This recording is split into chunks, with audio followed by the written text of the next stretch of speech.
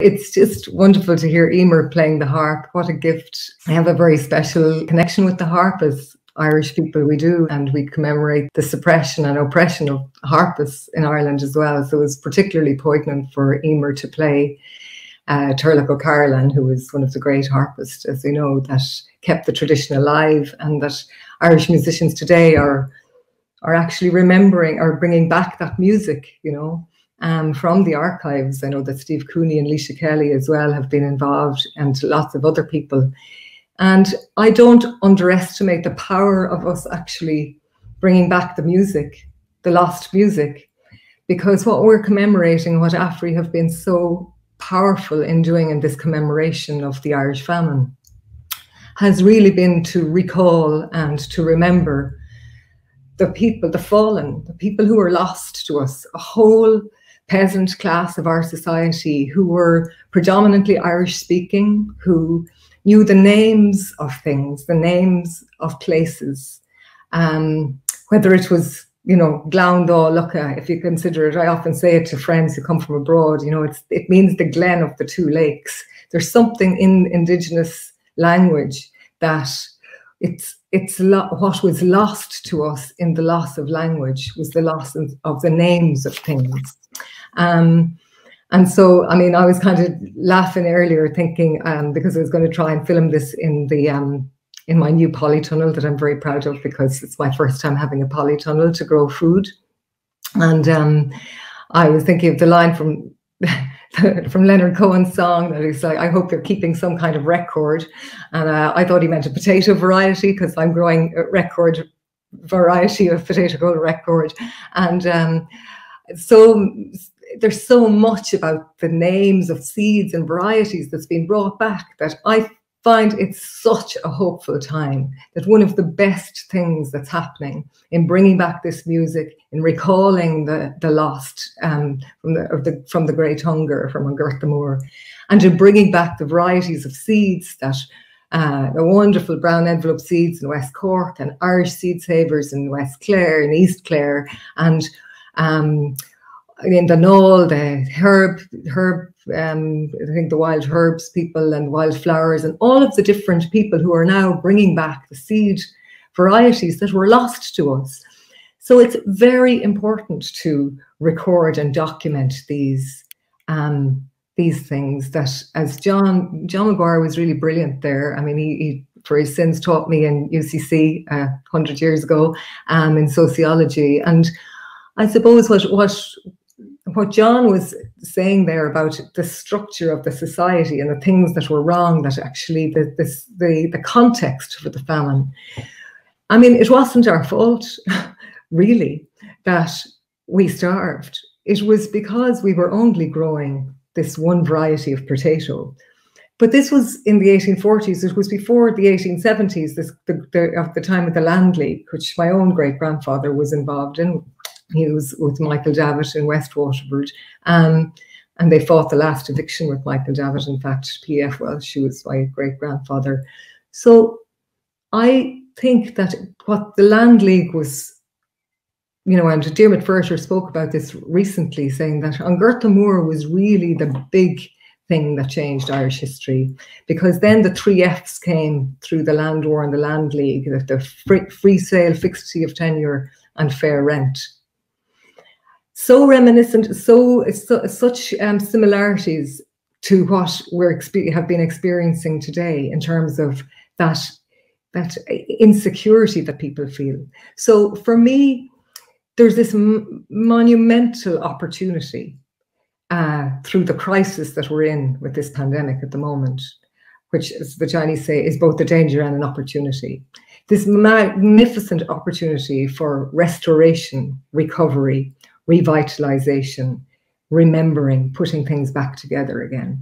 And so that we can actually grow food and have the freedom and the sovereignty to grow food in our local place that we wouldn't have been allowed to be in the time when we lost so much, when we were dependent and we were not allowed to grow a wide variety of food. Where do you see the issues today, Clare, around monoculture, both in Ireland and elsewhere? Well, you see, Rui, what was interesting for me is, like, I'm really an ordinary Irish woman who just started growing seeds in my back garden. And we discovered that, you know, Anita and Tommy Hayes, they had founded Seed Savers back in the early 1990s. As I always say, it was at the height of the Gulf War. What a hopeful thing to do, like in 1991. That if I thought the world was ending tomorrow, I'd plant an apple tree today. And that's precisely what they did. And Anita went and got a PhD that had been done in the 1940s by Dr.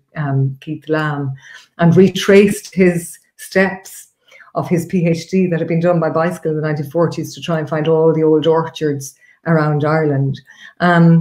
So I think that was such a great thing to do. I suppose, and bringing back now, we've got like over 160 different varieties of apple tree that have been restored in Ireland.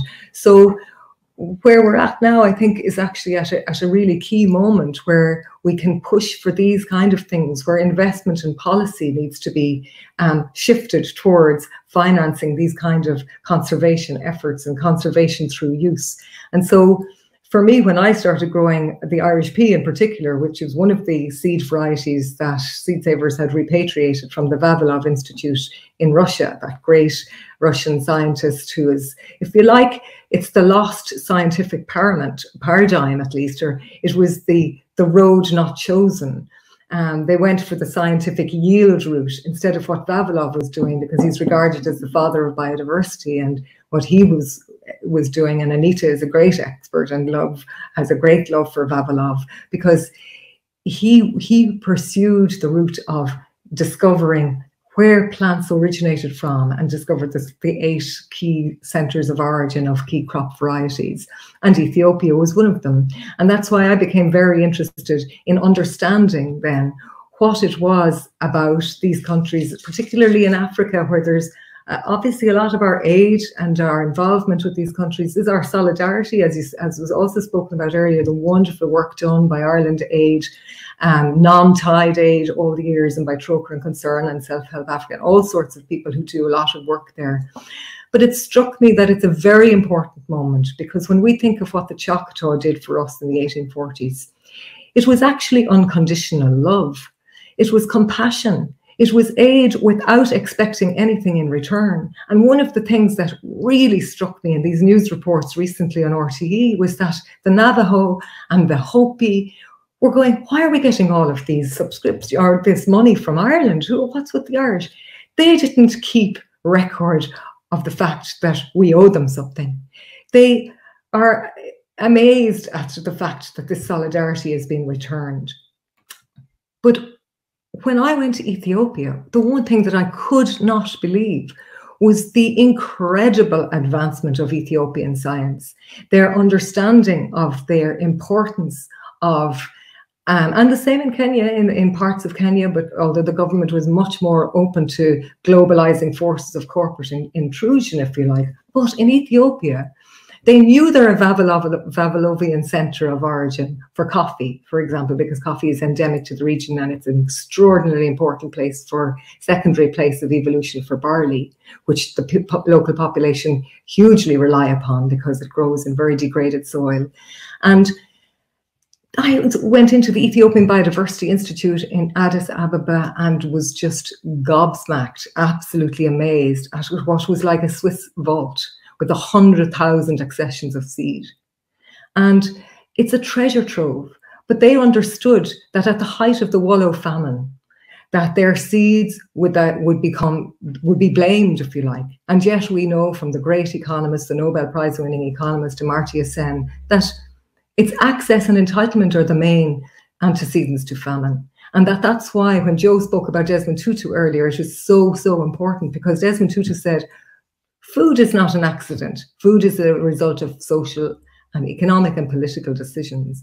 And so it is really important that we listen to what the Ethiopian farmers, who are scientists, you see them in the fields. I cannot believe the knowledge that farmers, that horticulturists and agriculturists all over the world have, and this tremendous ability that plant scientists and botanists have to maintain the diversity in their fields, because they know They know, and Ethiopia is an uncolonized country, and they hold that very dear to them, that they were uncolonized. They know that their seed diversity is the essential buffer for them against famine and against climate change. And so I think that our solidarity with them must be like the unconditional, loving, compassionate gesture of the Choctaw and the Quakers to us at the height of our famine and our hunger.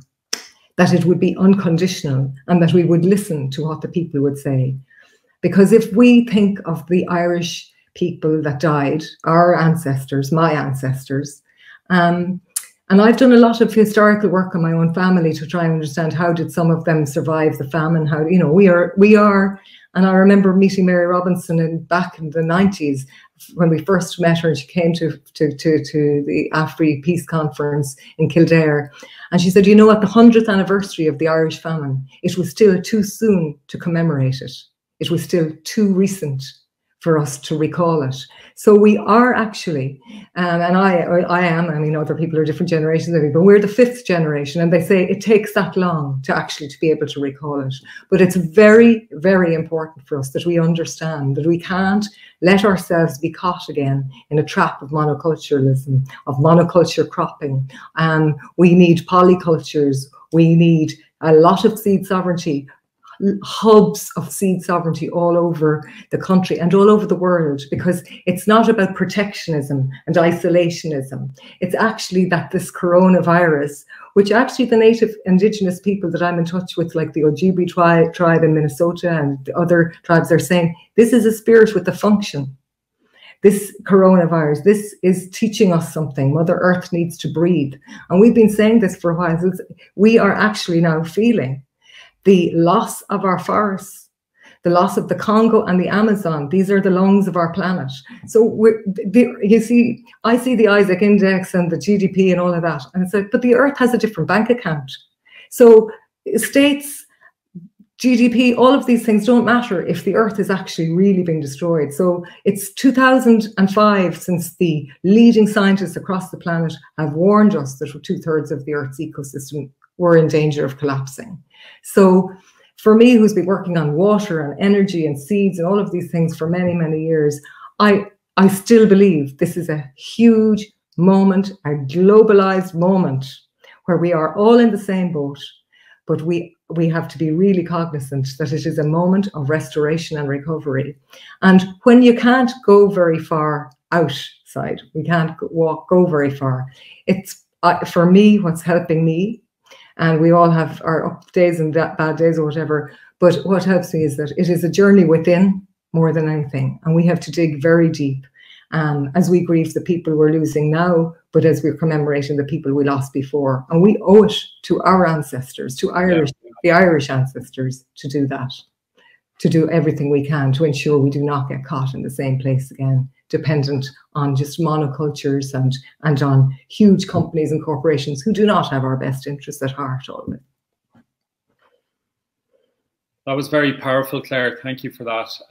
Could you say a little bit more about that whole notion of sovereignty when it comes to the individual, and how, as individuals and also as smaller communities and in local areas, how we can take that power or realize that power? Absolutely. Well, I suppose that one of the reasons why I had wanted to, or was hoping that I could film in my garden or whatever, except that the birds are too loud, actually. At the moment, it's not traffic. Thankfully, it's birds. They're starlings in my roof. They're very loud. And there is a guy playing hurling outside as well. So, but I think it's actually, for me, this is why the power of the seed, it's such a small thing. I have a very small urban back garden in Dublin. I think there's huge possibility. It's actually a very hopeful thing to do, to be able to plant a seed. Honestly, I'm an amateur gardener. If I can grow things without killing it for 18 years now, then anybody can. Anybody can save seeds. And then I was talking to the great Wayne Farnham earlier, who's working on the outreach program with Irish Seed Savers, and he's terrific. And they're doing a great outreach program. Go on to irishseedsavers.ie when in your own time and check it out, because we're going to you know, really it's possible for us to do things as a community. So it's not just me saving seeds. So I have got seeds ready to share with my friends on Monday when we're all allowed to meet again. I share over the wall with my neighbour and with my other neighbours on the other side. And even my GP rang me recently, and I thought he was doing contact tracing for the coronavirus, but he was actually looking for sweet potatoes.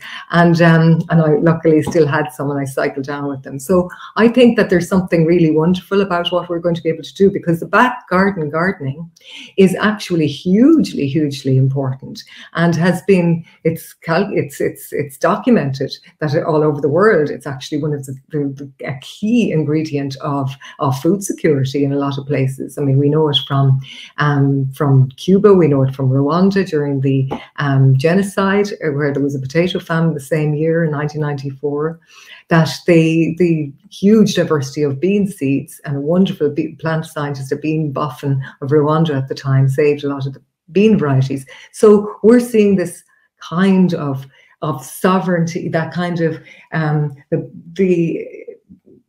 the actions, small actions of determining seed sovereignty and keeping it and getting it back into the hands of farmers and gardeners as guardians of seed is hugely important. And it's possible to grow an immense diversity in a small back garden even. But if we're doing it as seed guardians across communities and increasing that, expanding that out, I think then it's going to become a very, very exciting project that will actually have a dual function of not just conservation, but actually also food security. And that's the central link between food security, seed security, and seed sovereignty. And so, I mean, actually Raj Patel, the great Indian writer, is wonderful on the issue of food sovereignty when he says, well, it's possible to be food secure in a dictatorship or in a prison, but food sovereignty is an entirely different thing. And in the issue of seed sovereignty, it's about control. It's about power, control, risk, and benefit. That's politics. And so in a way, it's so important for us. Who governs matters in every single one of our countries. It matters that Bolsonaro is in control in the Amazon in Brazil at the moment. It's really detrimental to the forest and to all of us. And it matters here too. So I have to say, I'm really thrilled there. For the first time, there has been a seed steward, a seed saver, a farmer, a scientist, and a woman, Holly Kearns, elected to Dáil Éireann. So we actually have somebody right in there in the new Dáil for the Social Democrats. I have no party political affiliation, but I think we're going to see more and more wonderful people like that coming forward. And so I'm excited about this younger generation coming up. Look at even Emer Lyon there playing the harp, but also speaking out. And we are going to hear from Grania in Afri and Donna as well. These are our citizens. These are the people who are actually forging the future. And I hope that they actually place the beauty actually of seed sovereignty at the heart of the work as well, because we have a lot of people from different cultures here now, and boy do they have amazing stories about food. And so that's why I don't like the word agribusiness, agri anything. It's agriculture. So culture, keep culture at the heart of our agriculture. That's what we really, really want, because they are inextricably linked, and they're inextricably linked to the soul and the remembered soul of the Irish people. Wow, how do we finish up here, Claire? I think both myself and everybody else watching, some of the comments coming in have been phenomenal, and I think we need to get you, we need to kind of replace a Leo Varadkar with a Clare O'Grady Walshe. Is anybody with me on that? Can we imagine a state of the nation that actually speaks to the global reality, from the complexity of ecology to economy to well-being, and the interconnected reality around all of that, our personal power, our community power, and the global links around that. And so much of what you spoke to there, Claire, really went 100 miles deeper than anything I'm hearing from the political rhetoric. But as you said, there are signs of hope out there, and it's important that we rally behind them wherever we can find them, in whatever political guise they may come in. That there is a window of opportunity here that we can seize. Absolutely, Rory. Well, thanks so much. Bye, everybody.